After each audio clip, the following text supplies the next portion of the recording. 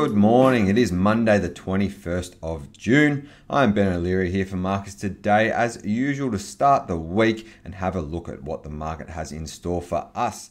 And it's a nasty start, this one, with our local market playing follow the leader with America. Wall Street tumbled on Friday night on the back of hawkish Fed commentary, and this morning our ASX 200 is down 120 points or 1.63% in early trade. Among the worst hit is Commonwealth Bank, which is down 4% and back below $100 after announcing that it sold its ComInsure general insurance business to Hollard Group. Technology is somewhat surprisingly holding up pretty well this morning. Theoretically, it should be sold off on the prospect of rising rates, but it does seem that the commentary and ideas around peak inflation are taking more weight than the unsurprising reality that rates will rise one day. There's a little piece in the AFR this morning that quotes Wilson's strategist John Lockton, and he suggests that the strength in tech names, despite the slightly hawkish shift among central banks, likely means that investors expect bond yields to remain around the current levels.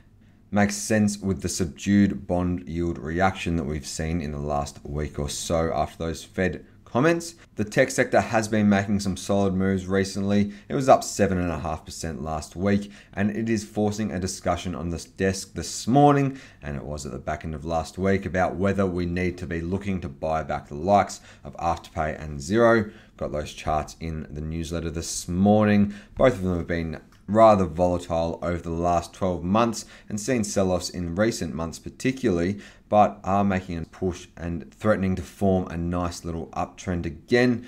And there's certainly stories that we're interested in getting involved in going forward. Broker Morgans has a buy recommendation out on BetMakers this morning. Of course, you will know that BetMakers is one of our holdings in the growth portfolio. It was sold off fairly savagely a couple of weeks ago, but has bounced back quite nicely to sit around $1.18, a little bit lower this morning after a couple of percent sell-off.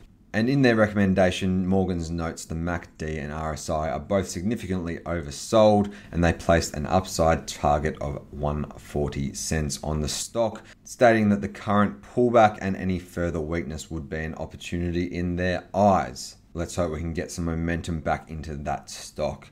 Now onto the week ahead, and it is a bit of a bare corporate calendar. A Tesserent shareholder meeting tomorrow is the only event of any note, while Macquarie Group has their technology summit running tomorrow through to Thursday. It's an interesting lineup of speakers, including representation from Atlassian, Zoom, Afterpay, Microsoft, SpaceX, and the ASX. Got a link to the itinerary and the full list of speakers in the strategy piece today. On the ex-dividend front, there is nothing to see here. Income investors can take a breath after spending the last couple of months collecting dividends. There are just 4 names on the ex-dividend calendar this week, and none have a gross yield any higher than 1.4%, so are not really worth talking about. You can, of course, log into the strategy section in the newsletter or go in the calendars section and click on ex-dividends to see what they are. Quick look at the economic picture this week, and there is not much happening locally. If not for the market action in the US on Friday and the action this morning locally, we would be saying it looks like a very quiet week, but that is sure to keep us interested. But on the economic front, retail sales are out today with a 0.5% rise expected in May after a 1.1% increase in April. Flash market manufacturing and services PMIs follow on Wednesday and round out a very quiet week, as I said, in Australian economics. The US has a standard kind of week full of standard numbers, including current account numbers for the first quarter, new home sales, durable goods orders, trade numbers, wholesale inventories, corporate profits, the final reading of the first quarter GDP number, personal income, and personal spending. There's not much going on in Asia this week. China has just the 1-year loan prime rate out today, while the Bank of Japan monetary policy meeting minutes headline Japan's releases, and they also have the flash Gibbon Bank manufacturing and services PMIs all out on Wednesday. Over in Europe, they have the ECB non-monetary policy meeting out alongside flash market manufacturing and services PMIs on Wednesday, followed by an ECB General Council meeting on Thursday and M3 money supply on Friday, while there is a bit of action in the UK with public sector net borrowing and CBI industrial trend orders out tomorrow.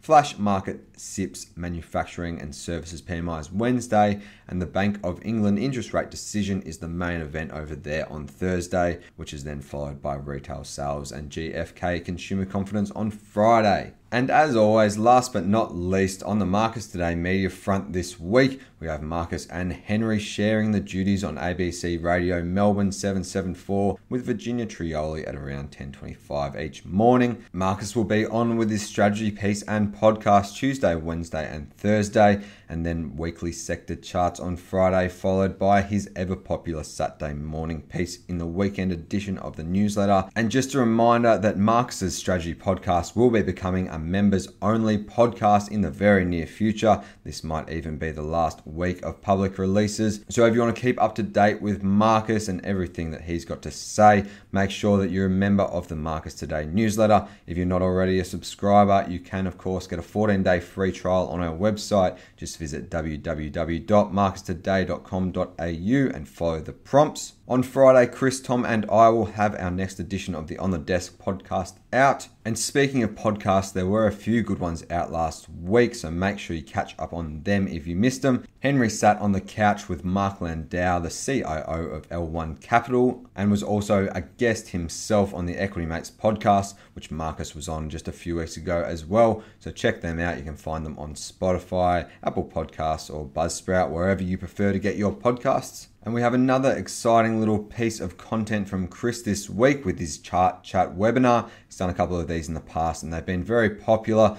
Make sure you register online for that one. You don't want to miss it. All the details about time and how to register and get your questions into Chris can be found on our website in Chris's Trading Ideas section. Tom will have another buy, hold, sell, so make sure you keep an eye out for that. And Henry tells me he does not have much booked, but he's a very popular man, so I expect to see him pop up on TV at some stage alongside all of his regular content, which now includes an end of day and morning podcast, with the morning podcast just being the audio file from the morning video that he's been doing for the last year or so. I think that about covers it all. Good luck this week. Let's hope this morning is a little blip, not the start of something more sinister. You'll be sure to hear if we change our minds on that one. Have a great week. I'll see you next Monday.